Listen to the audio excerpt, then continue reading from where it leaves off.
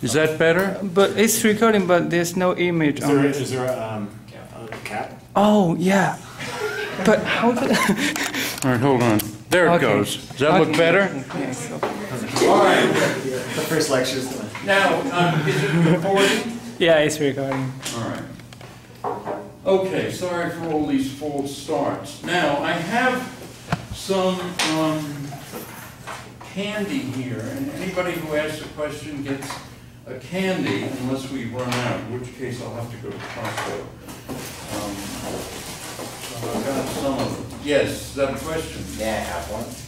All right, that's the only question of that form.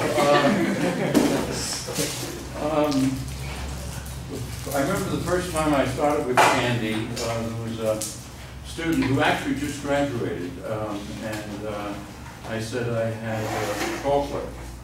His first question was, what kind of chocolate? And I had to give him one. I forget his name. He's very Cesare, Caesar or something. All right. Now, a new book came out from Cambridge University Press, and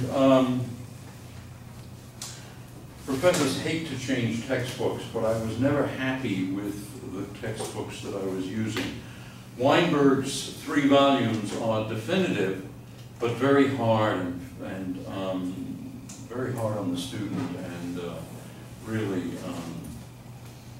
But I mean, if you want to look at them and read them, they're a marvelous reference. This one seems better. It's very broad, and the material is presented as simply as possible, but not more simply. Okay, now let's see. What was I going to say? So that's the website. On that website, I've got I've posted a PDF of the first chapter and of the second chapter, because some of you will not have books immediately. I only learned today that there were 2 printings so far of the book. I thought that since it's a 2014, the one I got, it says 2014, and I assumed that there was only 1 printing, but there were 2, one in December of 2013 and one in June of 2014. The second printing has fewer errors because Cambridge is a responsible publisher, unlike Wiley and Elsevier, and actually corrects typos and tries to do things reasonably. Anyway, on this website, I have links to Schwartz's 2 typo websites, and so you can see the typos. I don't think there are any typos though in chapter 1, which I'm going to try to cover today. Okay, I think that's basically everything. So let me start, unless you have questions.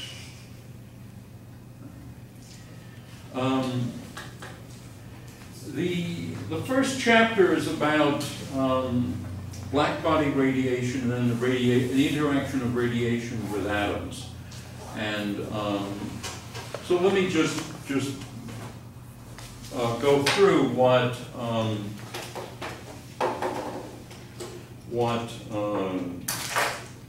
is in chapter 1. I think it's rather nicely presented. The first thing, of course, is that if you have a volume, a cube of side L, then the boundary conditions, say the field is 0, node or something at the 2 ends, are like this, where n is a triplet of integers. C is the speed of light, and L is, as I said, the size of the box. Now, in this book, C appears only once or twice because he said C to the 1. That makes the formulas simpler, and at some point we'll want to set also H bar to the 01. The summer before, well, I guess it would be last summer, I heard a marvelous lecture by a theorist who started out by saying, I'm going to set h bar c 2 pi and 1 and minus 1 equal to 1. And then he went on with his lecture in which he was trying to just present the concepts without getting all the numerical factors, any of the numerical factors right. But it was a very marvelous, it was really marvelous talk. Now this business of Siegel and h bar equal to 1, these are called natural units, which I guess Feynman was a fan of. But they're used pretty much universally now in particle physics. There's a discussion of them in, I think, Appendix A of Schwartz's book. I'll have to put that appendix on the web page also. But basically, C equal to 1 means you measure distance in units of time, or time in units of distance. I guess distance in units of time. And then h bar equal to 1 means that h bar is erg seconds and or energy seconds, and it means you measure energy in terms of time also as sort of 1/, seconds. And so what this means is that the formulas are very simple. They don't have all those h bars and c's, so there's less for the eyes to look at. Then you'll get an answer in some calculation, and then you want to put it into universal units, that is to say by putting in the factors of C and h bar. And what you do is you imagine that C is salt and h bar is pepper, and you just sprinkle them until you get the right units. Since they're 1, you can put in arbitrary numbers of them in numerator and denominator, and as you do that, when you multiply by C, you multiply by length over time. When you multiply by h bar, you multiply by energy times time. And eventually, by putting enough salt and pepper on the result, you get something that has the right units. That's basically the idea. It's extremely useful, though, because the formulas are simpler and your eyes and your brain aren't distracted. And but anyway. Okay, what is the intensity? So you imagine you have some cube that's surrounded by metal, and then you put a little hole in there and you look at the radiation coming out. And this thing is called Blackbody radiation. And the intensity, well, by definition, it's 1/the volume times the derivative of the energy with respect to frequency. Oh, this is a particular definition of intensity. And this just has to be omega squared, well, because there are more modes. The modes grow as omega squared. And because omega, of course, is the length of the unit vector, not the unit vector, the vector of integers n, and that goes up as omega squared. So it's, but then d omega, so it's omega squared, and then energy, and then c cubed. So this, by dimensional analysis, or just sort of common sense, this has to be what it is from the classical point of view. But then what you get is you get that I versus omega causes a parabola.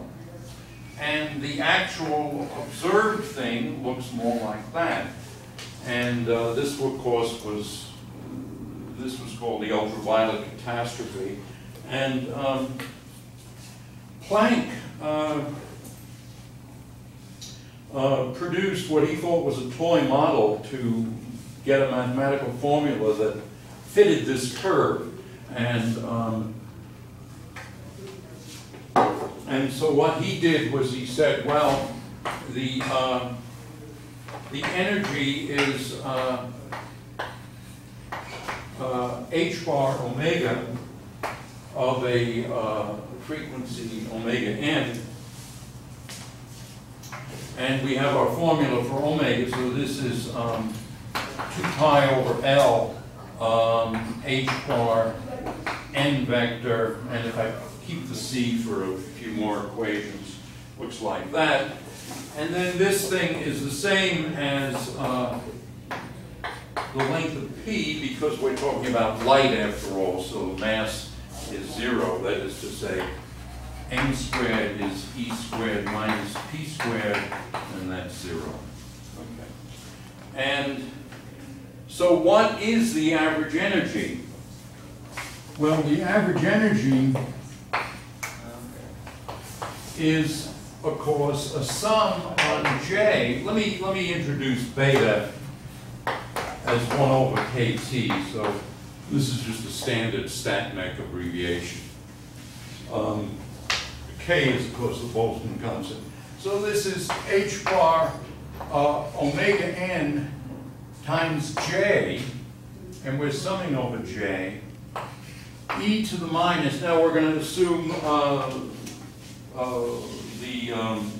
Boltzmann weight for a system in equilibrium, e to the minus j h bar omega n times beta, beta being 1 over kT, and then we have to divide that by what's called the partition function, which is just the sum of all of these probabilities.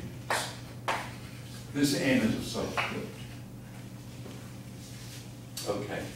Well, there's a cute way of doing this, which is due to Debye. First of all, the sum here, yeah. Can you remind me, I haven't taken StatMech in a while, why you're in the numerator you're summing over, there's a j in there? In like the expression you're summing over? Like, you know, it's j h bar omega? Right, j h bar omega n beta, and then down here, the energy is j h bar omega n. The idea here, well, the idea here is that, see, Planck's assumption was that we have a mode. The mode is specified by n, the vector of integers. Mm-hmm. But let me give you your candy.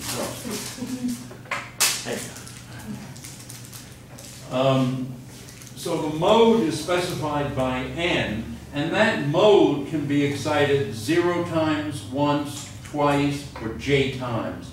So the energy is j h bar omega n. Okay. And the probability is Right. the exponential. Right. And then we sum. Okay. All right. Thank you. Now, yeah, you're welcome. Now, the cute part. Break my neck over these damn tables.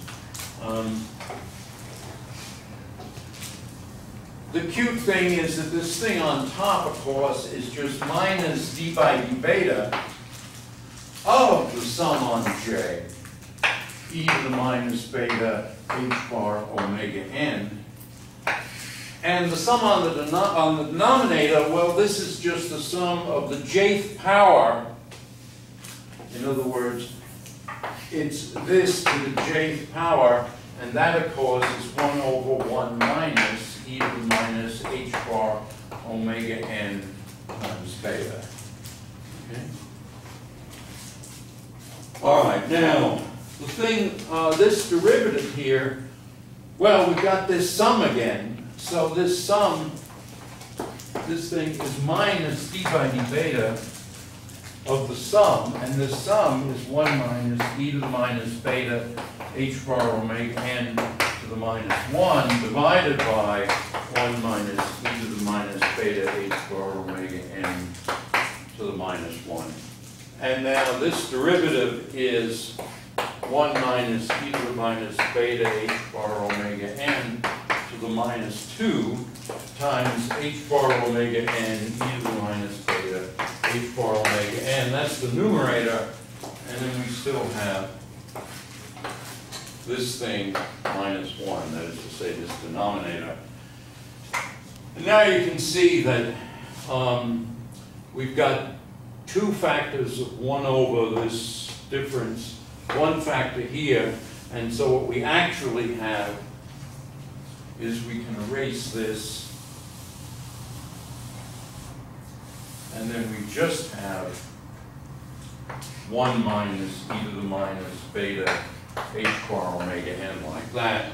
And then we multiply through by by e to the beta h bar omega n, and that gives us h bar omega e to the beta h bar omega n minus 1. And so this exponential cures the ultraviolet divergence. So if you have something that's causing you a problem and you can introduce an exponential in the denominator, that provides, you know, the miracle cure. Nothing better than an exponential for that purpose. All right. By the way, if we were instead dealing with the Fermi-Dirac case, this En would be simply h bar omega n e to the minus beta h bar omega n divided by the sum of the two things, or 1 plus e to the minus beta h bar omega n, and then multiplying through by e to the plus h bar omega n. This goes away, and this becomes plus sign. So that's the Fermi-Dirac case. Schwartz doesn't do the h bar, the Fermi-Dirac case. Any questions?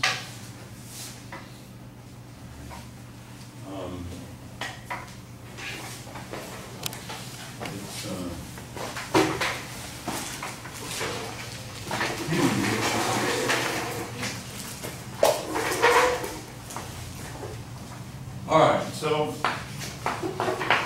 let's look at this. E of omega, this is now the energy in the cube up to frequency omega. That's what this thing meant over here. dE of omega d omega. It's the energy in the Blackbody cavity up to frequency omega. So this is an integral from 0 up to effectively omega d cubed n h bar omega n over e to the beta h bar omega n minus 1. So that's just this formula here. And of course, the thing over angles is, you know, my integral minus 1 to 1 d cosine theta integral d phi. So this just is 2 times 2 pi, so that's 4 pi. And then an integral up to that omega. Well, omega, of course, is L, I mean n. The n that you integrate up to is L omega sub n over 2 pi. So we're integrating up to that. L omega over 2 pi, n squared h bar omega dn. So I've got this written here in sort of mixed units, but n squared then is the square of that. And so this, of course, is 4 pi. So what we're getting is that E of omega is 4 pi. I'll pull out the h bar, and then I'll switch to omega from n. So that's 0 to omega. Then the n squared gives us omega squared L squared over 2 pi squared. That's by squaring this, that 2 parentheses. And then we have an omega there. And we then have a dn, which is L d omega over 2 pi. And then we have the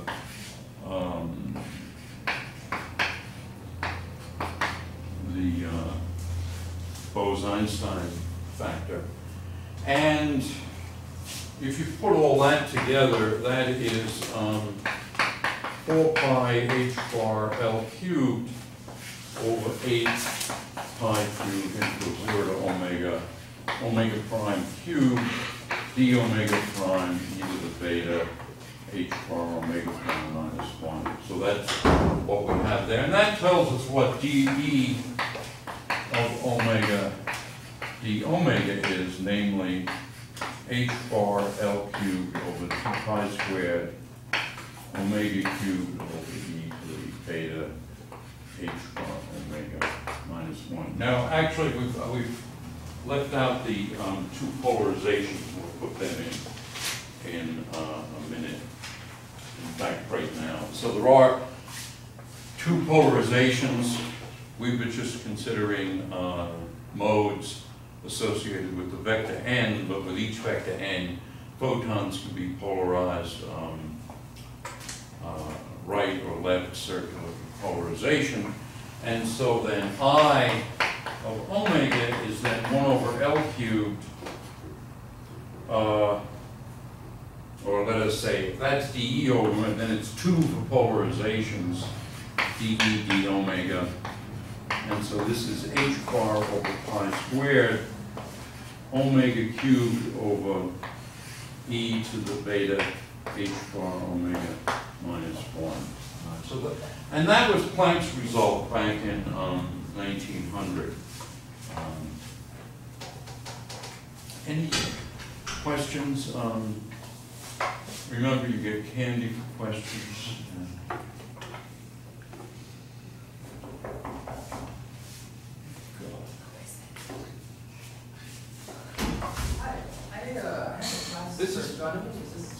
This is physics and astronomy, but whether this is the right building, I don't know. We also off campus. I'm sorry to interrupt your class. All right. Anyway, now let's go to the Einstein coefficients.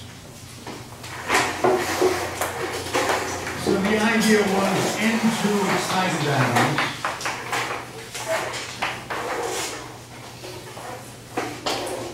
and N1, I guess, ground state atoms. So, all right. So what is happening? Due to dN2 is minus A plus BI of omega N2 minus B prime I of omega N1. No, plus. Okay, what's going on here? A is multiplies the number of atoms. A is the coefficient of spontaneous emission. So this is spont. Okay. B is the coefficient of stimulated emission, stimulated by the intensity omega.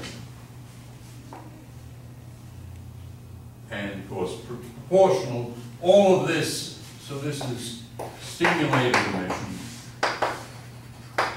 And for this to happen, it's proportional to the number of excited atoms, of course. So this is dN2 in some unit of time. But on the other hand, the population of excited atoms goes up because each of the N1 atoms in the ground state can go up into the excited state if they absorb a photon from the intensity. And so this is the coefficient of absorption. And I always hesitate when spelling that word. And in fact, I was signing something this summer, and I hesitated as I sounded out the word and then misspelled it.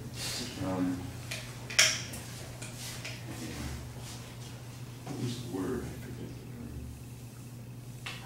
forget. It's easy to, well, I don't spell very well. Okay, so that should be 0 in equilibrium, because the populations of the relative fraction of excited and ground state atoms should stay the same at a given temperature where everything's in equilibrium. So we're going to set that equal to 0. Let me just do a time check here. I think I'm running fast, actually. So there'll be time for philosophical questions. Not that I have much use for philosophy. All right, so in comes Albert Einstein, and he says, well, let's use Boltzmann's result, n e to the minus beta E1, n is the total number of atoms, n2 is n e to the minus beta E2. So that was settled physics by the time Einstein was writing that. And so now if we take this equation equal to 0 and put, let us say, the A term on one side, what we get is this. B prime e to the minus, we need n1, so this is e to the minus beta E1 minus B n2 e to the minus beta E2, and then all that is times I of omega, and I'm leaving out a capital N, and this is equal to then A e to the minus beta E2. This is the spontaneous emission. And so then Einstein got that I of omega had to be A e to the minus beta E2 over B prime e to the minus beta E1 minus B e to the minus beta E2. Or, in simple language, A over B prime e to the beta E2 minus E1 minus B. And of course, E2 minus E1 is h bar omega, so it's A B prime e to the beta h bar omega minus B. Okay, but on the other hand, we know what I of omega is. It's with the factor of 2, it's h bar over pi squared omega cubed over e to the beta h bar omega minus 1. And so we can say this thing is h bar over pi squared. So now we're using Planck. That was Einstein, this is Planck. Omega cubed over e to the beta h bar omega minus 1. Okay, well now one learns something about these Einstein coefficients. And what Einstein said quite immediately was B prime equals B. And moreover, after you say B prime equals B, you then have a formula for I of omega over here, and so you can figure out what A over B is. And in particular then, A over B is this thing here, which is to say h bar omega cubed over pi squared. And now that A is the spontaneous emission thing, and that was not accessible from quantum mechanics. In quantum mechanics, you can compute B and B prime, but in quantum mechanics before quantum field theory, you couldn't compute A. But Einstein figured it out this way. Any questions? Yes. Well, that is for Blackbody radiation, but Yes. this derivation is for two-level system, right? Oh, well, we're thinking of the atoms and the Oh, inside photons the- all in equilibrium at temperature T, and to have real equilibrium, you need walls that are of that temperature and everything. But that was a good question, and even if it weren't, we'd get it handy. So wait, how does that justify it's a two-level system? I'm sorry, say it again? How does it justify since everything's in equilibrium in the black body? It's just, Oh, we needed equilibrium to be able to say that N1 was big N, e to the minus beta E1. In other words, these rules came from equilibrium, and this rule comes from equilibrium. okay. But let me get you a candy.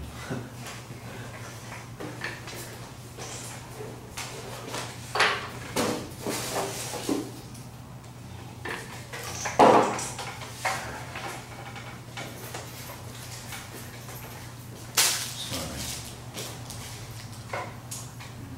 Lost the chalk.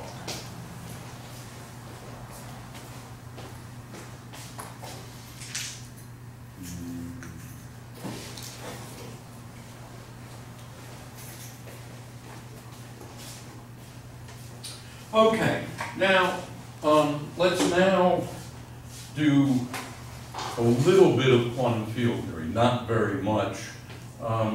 It turns out that for bosons, what you've got basically is a harmonic oscillator for every mode. So for the two polarizations in each vector of integers or each momentum, you've got a harmonic oscillator algebra. And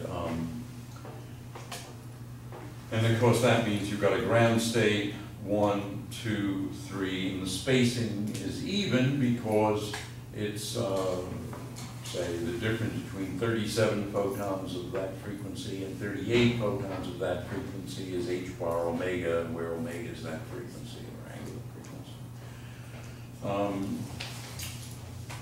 So what we do, let's see, whose is this? Let me just move it to there, because I don't want to step on it. So what we're going to do is we're going to introduce creation and annihilation operators, or the ladder operators for the harmonic oscillator. And if we multiply that out, what that says is that A dagger minus A dagger A equals 1, so this is 1 plus A dagger A. Or equivalently, A dagger is equal to A dagger A, sorry, is equal to A dagger minus 1. So I'm going to use these two relations. Now there's a number operator. Now this thing is Hermitian, so it should have eigenvalues, and we're going to want it to have the eigenvalues that are integers, and we're going to look for those eigenstates. And so we're going to say, now Schwartz puts a hat on this. I think that's unnecessary, so I'm just going to skip the hat. So we have here n on the eigenstate n is n. And, okay. So what do we know? Well, n on A dagger n, let's see what this is. This would be A dagger A, because that's n, times A dagger n. And now we're going to write A dagger by this relation, so we get A dagger 1 plus A dagger A n. But this gives us n, and this gives us 1, so this is n plus 1 A dagger n. But that means then that n, A dagger n, is equal to n plus 1 A dagger n. And so what we say then is that A dagger n is some constant times n. And let's just choose the phase of that constant to be 1. the constant to be real in the forwards. So C squared, oh, hold it, wait a minute, I've done something totally stupid here. You guys have to call me on this. I mean, if A dagger n has eigenvalue n plus 1, then it's the eigenstate corresponding to n plus 1. So C squared then is n A dagger n, but on the other hand, A dagger is 1 plus A dagger A, so this is n 1 plus A dagger A n. But this is the n operator, so this is n plus 1. We'll assume the states are normalized, and so this is just n plus 1. So C is the square root of n plus 1. So that means then that A dagger n is square root of n plus 1. N plus 1. By the way, when I have my left hand making a 90-degree angle and I'm reading from I'm looking at the notes, you can say that what comes on, you can feel safe that what comes on the board, probably right. But if I have the left hand down, because my left arm gets tired, and I go on for a few equations without looking at my notes, then you have to start worrying and checking for mistakes, okay?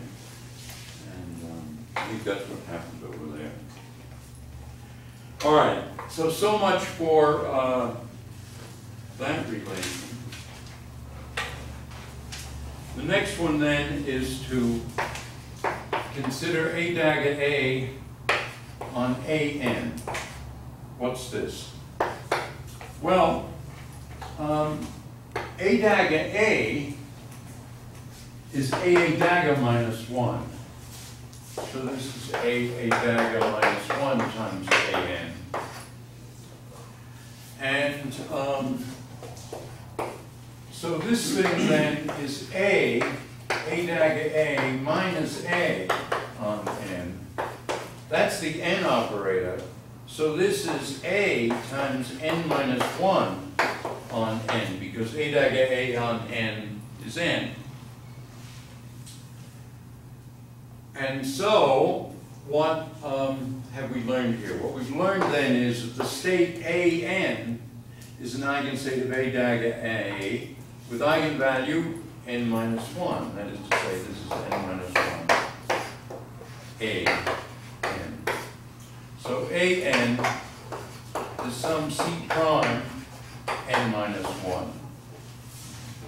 I'm just reviewing the harmonic oscillator algebra that you learned as undergraduates or first-year graduate students, or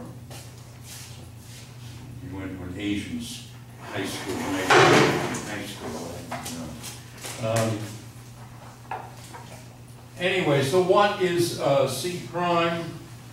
Well, C prime squared then would be N A dagger A N, because this would be C prime squared N minus 1 into N minus 1, which has to be N. This then is N, so that's just N, N, N, which is N. Am I skipping things too much?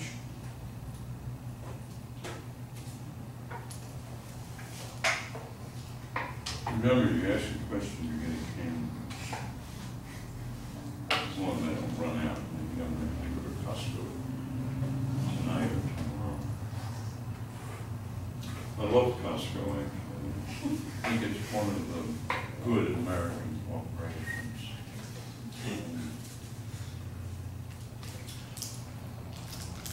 Bloomberg is another. If you want financial advice, go to Bloomberg. All right, so what have we learned? We've learned that A dagger N is square root of N plus 1, the state N plus 1, and AN is square root of N, the state N minus 1. So these are normalized and so forth. All right. Now, we're going to recall Fermi's golden rule, think a little bit about quantum mechanics, and put some of this stuff together. These, by the way, it's too bad that we don't, or let us say, I don't know. The best part, I think, of a quantum mechanics class is when one deals with what I'm about to do. That is to say, you assume that you know that the electromagnetic field involves these creation and annihilation operators, and then apart from that, plane waves, multiply them, and then you integrate over the various momentum vectors, and you relate that to the Hamiltonian of quantum mechanics, and then you compute things like B and B prime. I think that's one of the nicest aspects of, nicest parts of the quantum mechanics course. And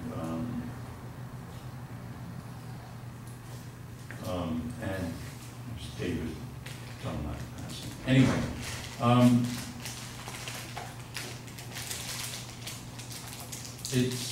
it's a pity that sometimes it's left out of the quantum course and considered too elementary for the quantum field theory course. And so I don't know, if I finish the notes that I've prepared, maybe I can sketch a little bit more than what's in chapter 1 before the end of the hour. In any event, Fermi's golden rule is that the rate is some atomic matrix element squared times an energy conserving delta function, which is then delta of EF minus EI. By the way, the delta function, of course, is really a functional, and it's, so let me just say a word about that. If we have, I mean, the way we think about it is delta of, well, no, f of x, delta of x minus y dx, well, this is f of y. So this is the way we use it, but what's actually going on is that delta of x minus y is a functional that maps the function f of x into the number f of y. So this is function number f of y. So I should maybe maps the function f into the number f of y. Anyway, chapter, I think, 15 of my book on physical mathematics discusses these things. Maybe I'll put a couple of chapters on the webpage, PDFs of mathematics, that sort of background. It may be in an appendix, though, of Schwartz. All right, let me go to the front now and then continue with this business.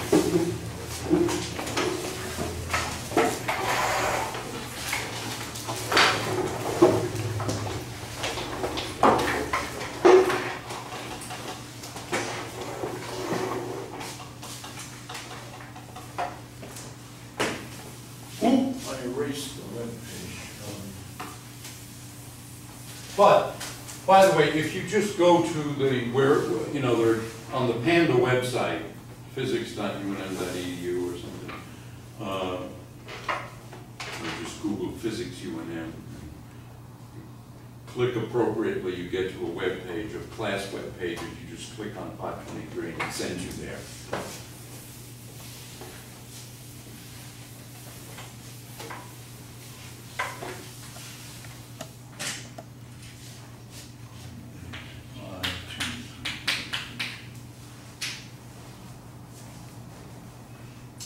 All right, so that's Fermi's golden rule, and M is final state,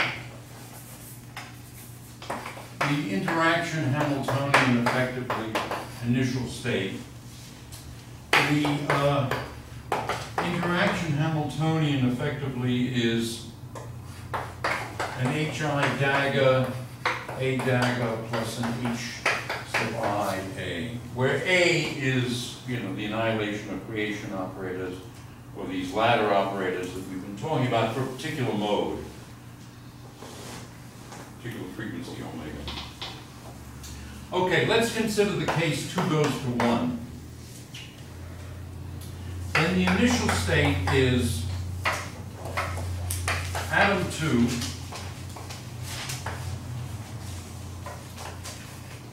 n photons in mode of frequency omega, and in particular some wave vector n, some polarization.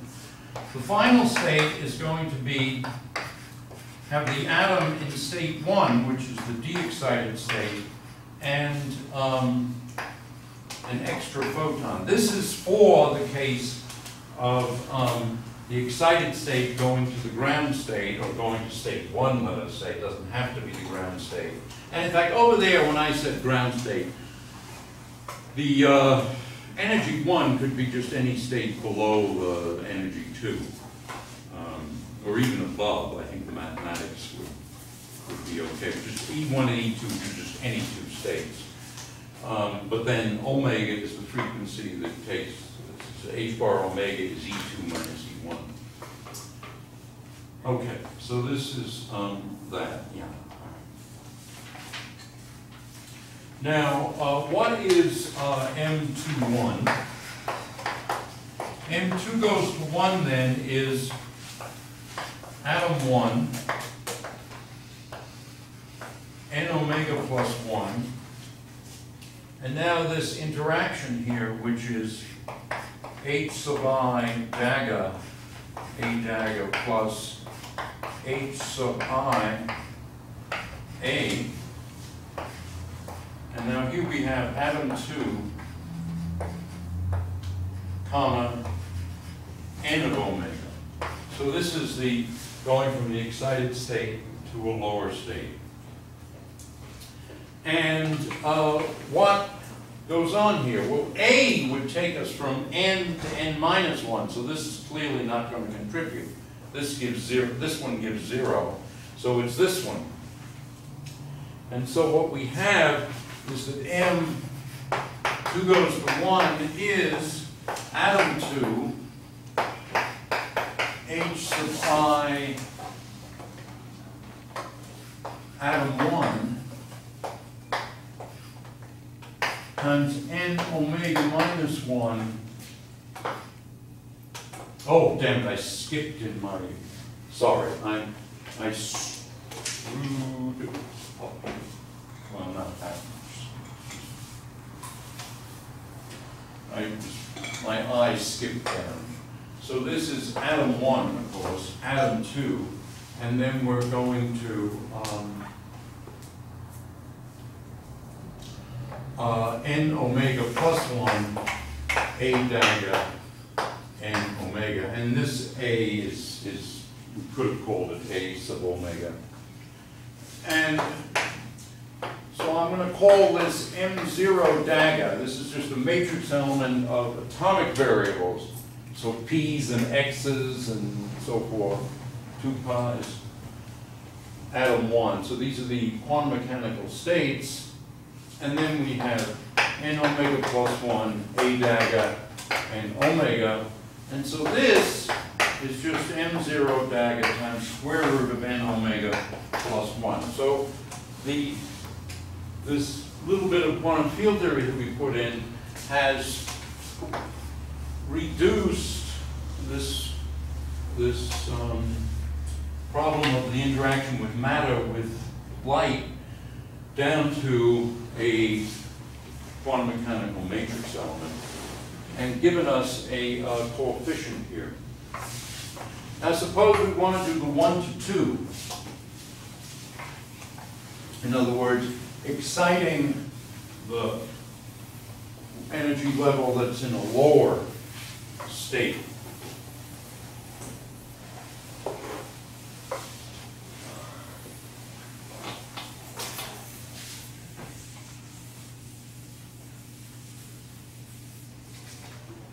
Okay. So now we have 1 goes to 2. And let me start it here, because we're always running out of Blackbody space.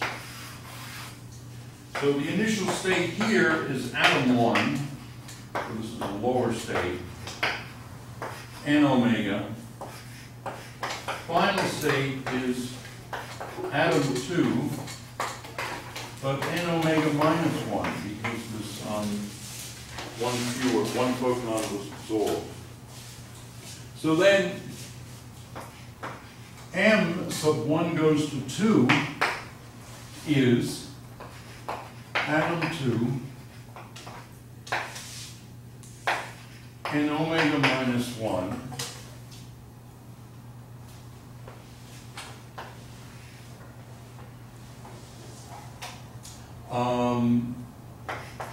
H sub I A plus H sub I dagger A dagger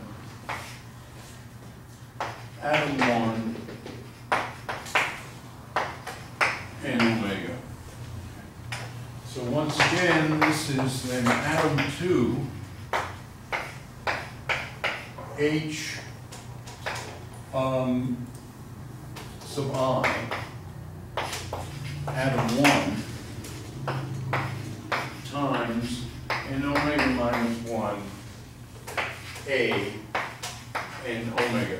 So in other words, the creation term here doesn't contribute because this would take n omega to n omega plus 1.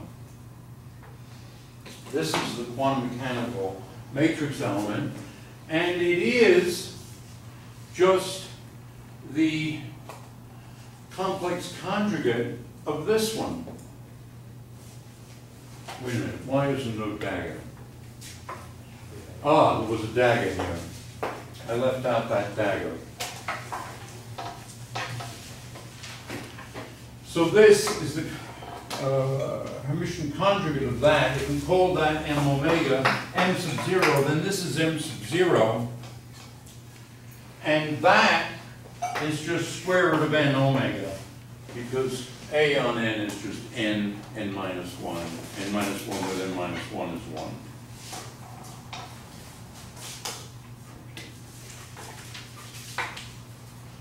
So, plenty of time for questions. Are there any questions? Let me just get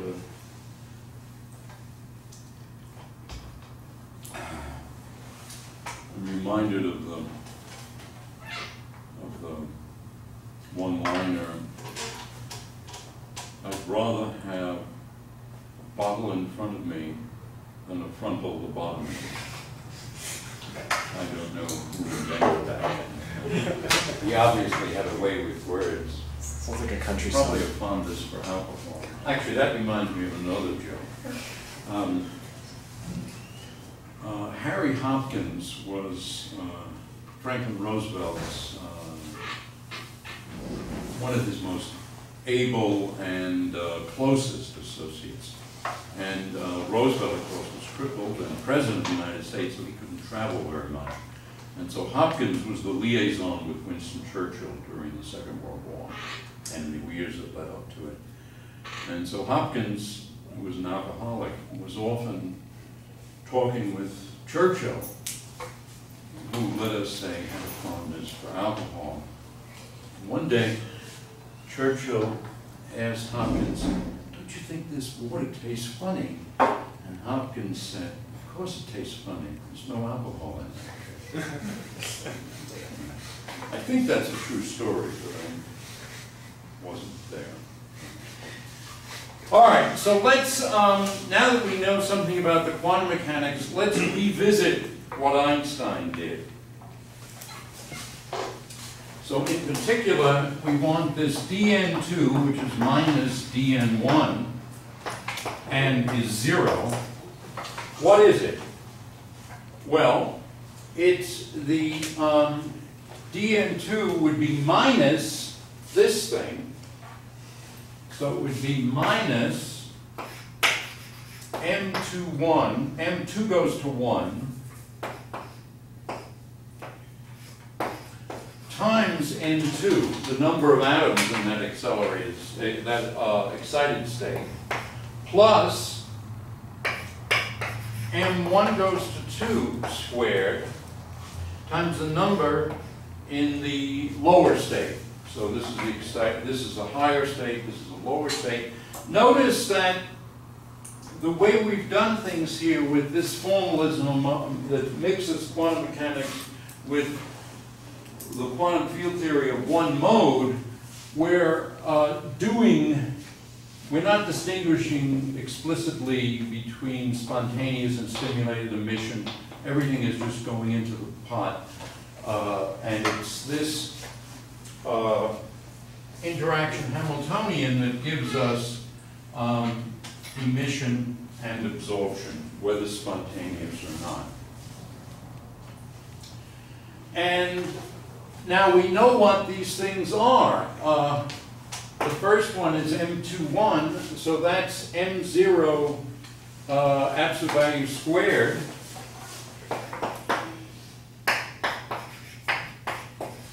times n of omega plus 1, because we square this. And then that's times n2. And then this one we just computed, and its absolute value squared is m0 squared times n of omega, n sub omega, n1. And so that's altogether 0. So this is like the rule minus a plus b I of omega n2 plus b prime I of omega n1. So this was Einstein's expression. This is our expression from quantum mechanics plus quantum field theory of one mode. Okay. Let's remember, though, what our I of omega was. I of omega was h bar omega cubed over pi squared times, well, it's really times n of omega, isn't it? That is to say, let me do it over here. This is another expression for E of omega. E of omega is 2 for polarizations, an integral of d cubed n h bar omega n sub omega. And, well, maybe I should just say that this is h over pi squared. This is n of omega. Or equivalently, if we just work it out again, 2 for polarizations, 4 pi for solid angles, h bar, and it was altogether L cubed integral 0 to omega, d omega, 2 pi cubed, omega cubed, n of omega. And that means that I of omega, which is 1 over L cubed dE d omega, well, again, it's easy to differentiate when you have an integral there. This is equal to h bar omega cubed n of omega over pi squared. Okay, so we can come back and we can rewrite this formula here. And so let me see. In other words, we can identify some of these things here. This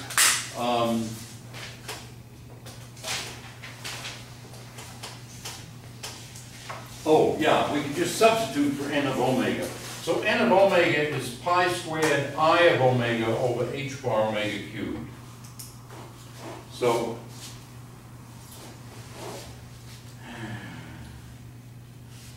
never enough space.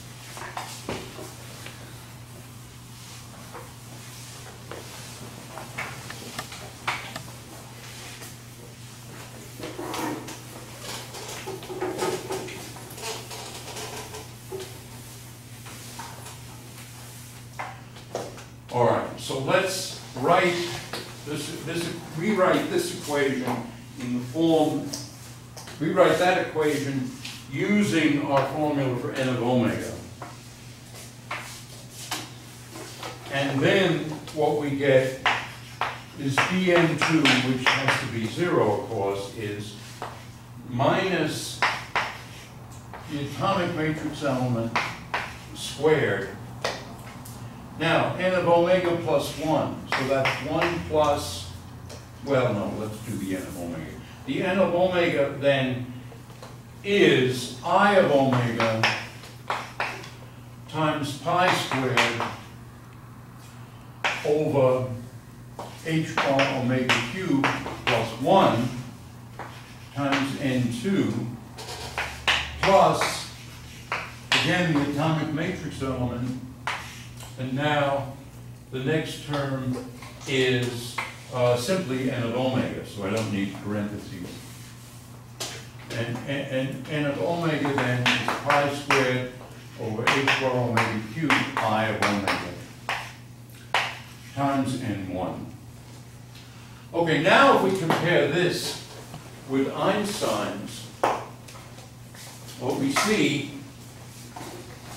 is, let's see, the things that multiply I of omega are the same. That is to say, it's m0 I of omega pi squared over h bar omega cubed, and here, apart from the n2 and the n1, it's the same business.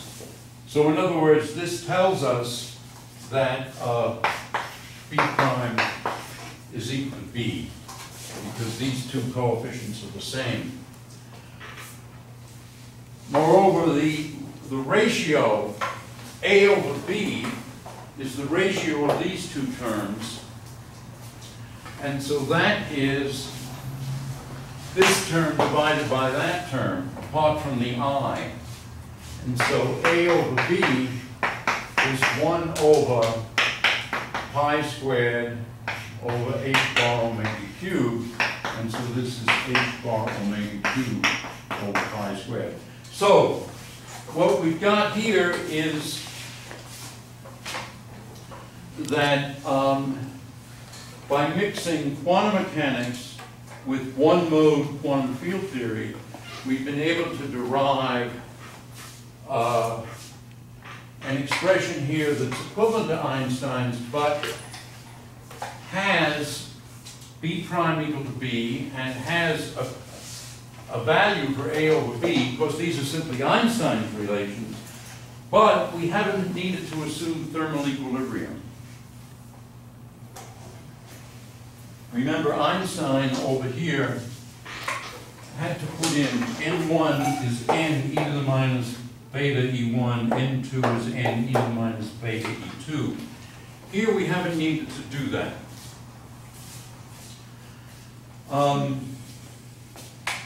Also, we've got a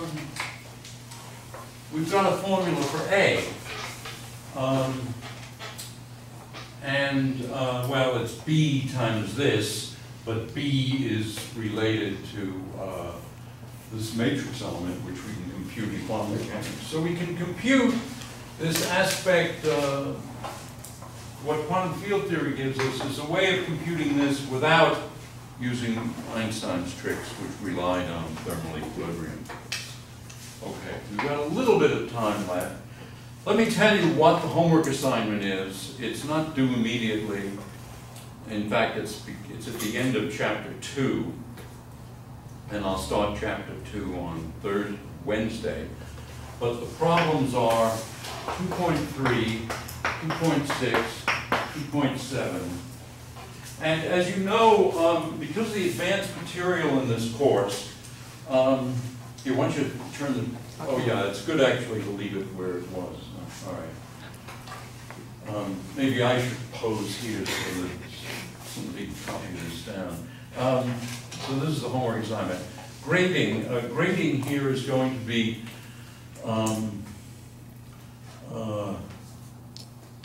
quite generous. I would say, well, I don't know, but in the past I've often said, if you do the homework and get it right, you get an A+. You know, if you do the homework and get it wrong, you get an A. And if you don't do the homework, you get an A-. Now, I'm not sure I'll adhere to that exactly, but something like that. It's, I mean, I guarantee the lowest grade will be, let us say, a B, gentleman's B, but I may even make it, I may even adhere to the scheme I just said. I don't know. Anyway, I think you learn more if you're relaxed, so in this course you should focus not on the grades, but think of homework as something that you should, that if you do it, you'll learn something. And that's one of the things that American universities have really gotten right, which is the utility of assigning homework and having students do problems.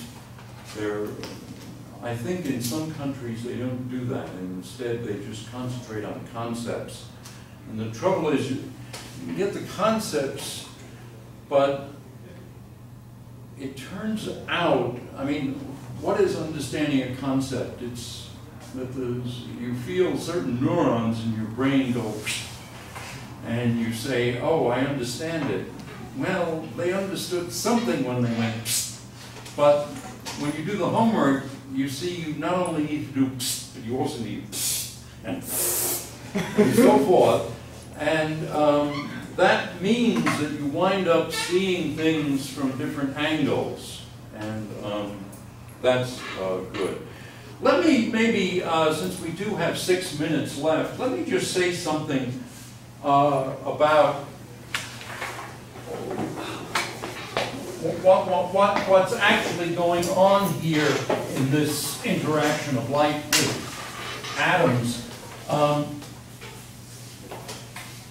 The basic idea, of course, is that your Hamiltonian is basically, I'll use certain units here, E over C A squared over 2m. So this is the atomic Hamiltonian, and why do we have this funny P minus E over C A? Well, it's that this is the conjugate momentum, the derivative of the Lagrangian with respect to v, the velocity of the electron, say. And so there's a term, the most important term then is P dot A. A is the electromagnetic field, and this electromagnetic field, A of x, is going to be some integral, and we're going to be integrating over, well, we could say, let's see, since we used P, let me integrate over P. There are conventional factors. In this book, the conventional factors are 2 pi cubed, twice the energy, or equivalently h bar omega. And then here we have A of P, and actually there are 2 polarizations. So we have S, say, for the polarization. E to the I px, this is the Lorentz inner product. And then we have a dagger of P and S, e to the minus I px. Now,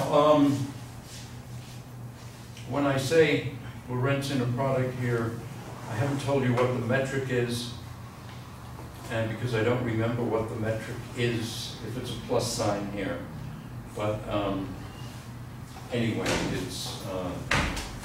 it's one or the other. It's either, well, Schwartz uses the metric Px is P0 x0 minus P dot x. I'm used to the other one, but I don't know. These are metrics are half the time it's this, half the time it's minus that. So this is the electromagnetic field, and the interaction Hamiltonian then is P dot A times what? Times minus E over C, E over MC, say, P dot A. That's the interaction Hamiltonian. And so you see that that interaction Hamiltonian will have these various terms, an A plus an A dagger with these phase factors. Those are raising and lowering, right? Those are Yeah, exactly the same. In fact, the relation is A of P and S, A dagger of P prime and S prime is delta cube of P minus P prime delta S prime. So these are the polarization, whether it's forward or backward or right or left. And then this in continuum normalization is a delta function of momentum. In if we're thinking instead of A of N and S, A dagger of N prime and S prime, then the commutator is delta N1, N2, Kronecker delta, N1, N1 prime, delta N2, N2 prime, delta N3, N3 prime, delta S prime. So it's product of Kronecker deltas, 1 or 0, and this is the delta functional. And so it's, and one of the things that is quite amusing in this quantum mechanics is that you see this X that sits here is actually the X operator that's conjugate to P.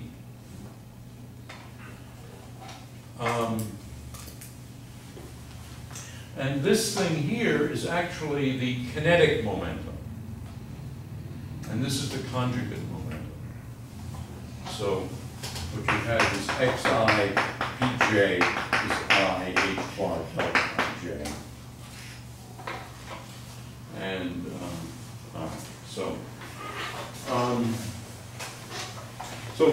that last few minutes, they're not in Schwartz's book, at least not in chapter 1.